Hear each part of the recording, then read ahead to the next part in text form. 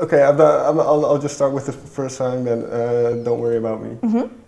Where in the process kind of was this song written? Was it an early one? It's quite a late one actually. It was like a year and a half ago maybe. Okay. Yeah. And you mentioned that maybe a couple of years ago you didn't have the pressures of people knowing who you are, labels. You've had a couple accolades, being nominated for a Brit Award, the BBC Sound Poll, which is a big thing. So yeah. What was the kind of mindset going into those songs and writing those songs? Well, that was the point, because there's a lady at my record label who's amazing, and she's really good at was coaching me as a songwriter. And she said at one point, she was like, you can be more honest in your songs. I was like, what do you mean? She was like, you can just be really simple and don't feel like you need to overcomplicate your lyrics ever. I was like, oh, okay. And then she kind of almost gave me permission to write a super honest song. So that was kind of how that song came out. Okay. And I wrote it like in the same week. I think I wrote that one, The Last Word, and a song called Cry Like Me. Okay. And when you write a song like this, can I assume it's first music, or is it different every time? It's actually different every time, yeah. Sometimes it's a bit of lyric and melody comes like at the same time, which is really weird.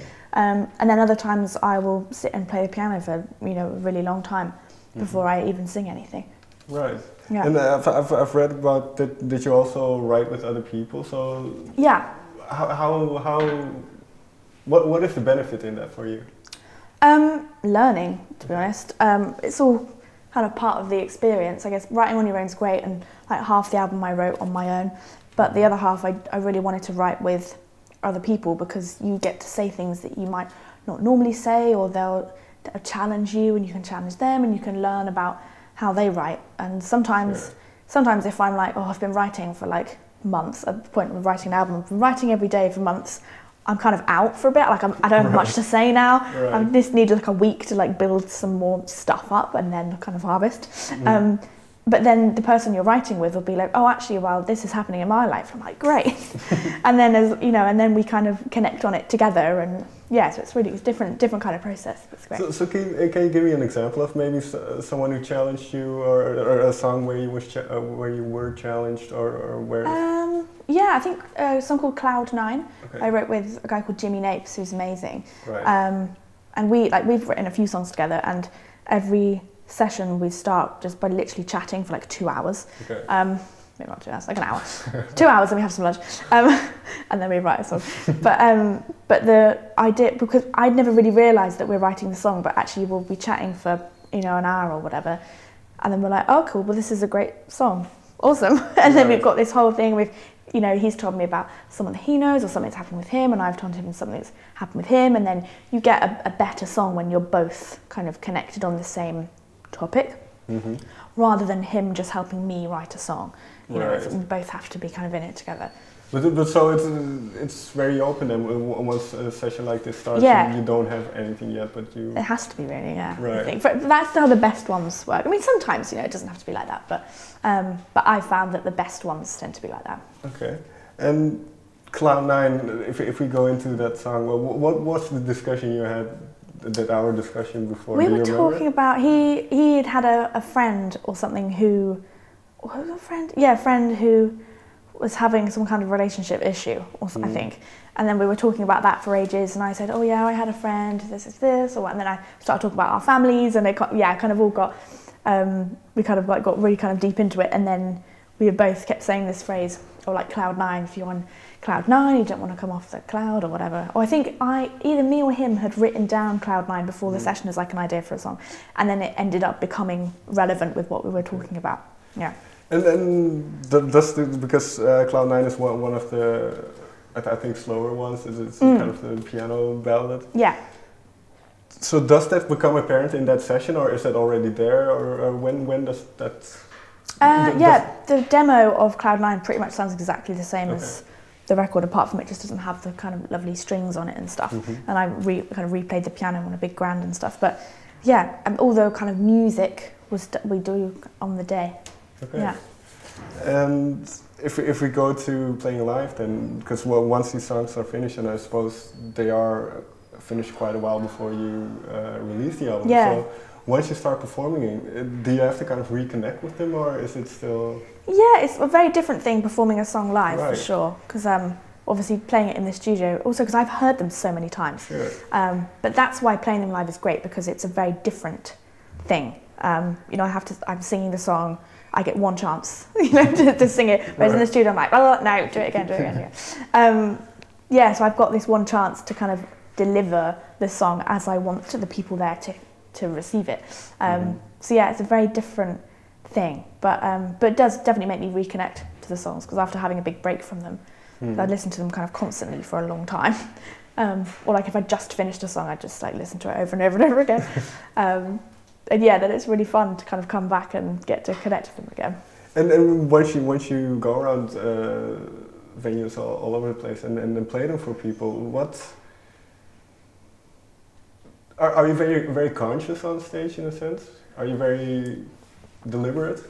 Yeah, no, actually. I think I am. I've grown to like understand what I'm like on stage, but in the beginning I just kind of was like, I don't know what I'm going to do, let's just work it out. But that's why, because I'm just like, I'm playing, I'm singing, I'm just going to kind of do my thing. And then after I'd been doing it more and more, I worked out that I really like talking to the audience. That's the thing that I really like to do, between songs or whenever. And where you are in the world kind of depends how responsive people are to that, how much they like it. But you can just tell during a show if people are like laughing and enjoying it, then I'll do a bit more. But if they're like, shut up, play the next one, I'm like, cool, I'll carry on. So yeah, it really depends where I am. But it's just taking a period of time to just develop that, I guess, that style. Because one thing I noticed when I was doing research is that on your Facebook, Instagram, that there are a lot of things kind of trying to connect with the audience. You have a little touring blog, I think, and little things just to be able to connect, and especially in this day and age with social media. Is that important as an artist to have that? Yeah, I think so. I think more so because everyone's doing it.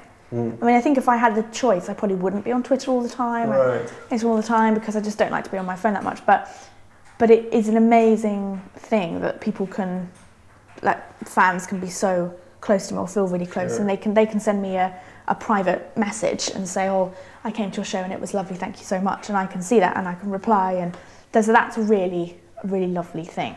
Yeah. What is the best reaction you had from someone? Oh, I don't know. There've been some lovely ones. But some of my songs are weddings and funerals. And they always tell me about, someone died. I'm like, oh, again. We played a song at your funeral. I was like, oh.